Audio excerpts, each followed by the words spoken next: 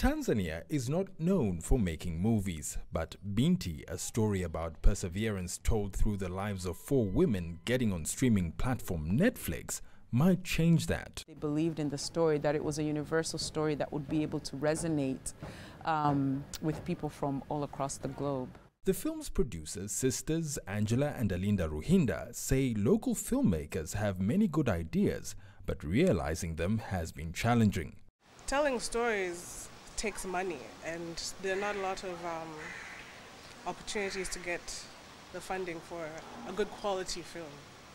Yeah. More than 100 crew members and actors worked on the film.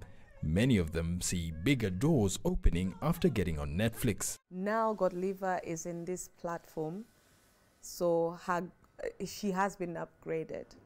You need to pay her accordingly. You need to value her. The movie has also caught the attention of many film lovers in the country. This is my first time watching a Swahili movie that is Binti, and it's impressive, amazing. I think it will be amazing, and personally I cannot wait. The film's producers say because of Netflix's high standards, it took them a year to negotiate access to the platform's 214 million subscribers.